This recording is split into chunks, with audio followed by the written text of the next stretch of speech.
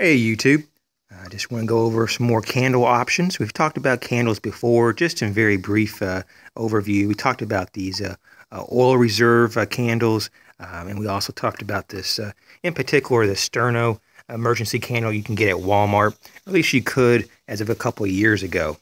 Now, in terms of things that I've gotten at various places, here's some emergency candles here. Each candle, there's 6 of them in a pack. They last 5.5 hours each candle, and I got these at the dollar store. I believe it was a Dollar Tree of some sort in a nearby state. So I got one of these. They were just $1 a pack. So that's quite a bit of longevity of flame.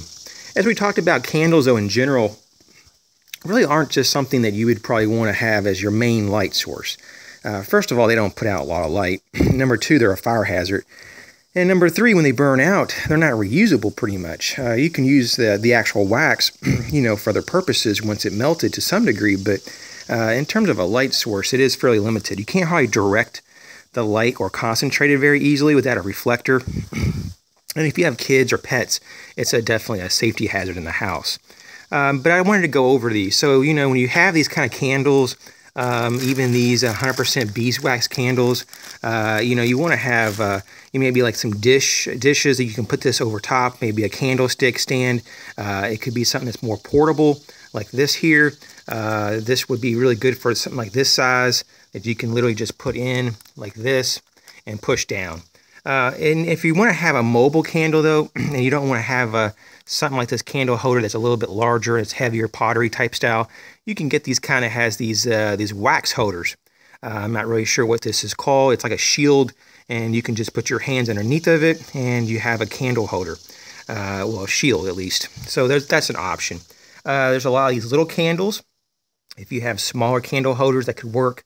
Here's Hanukkah candles. These are just for just kind of providing a small amount of light. And more for my applications, it would help extend like a lighter or a match, just to keep the flame going, to help light a fire a little bit easier for a longer period of time without, if you were using matches, it could burn out quicker. So also don't forget your matches.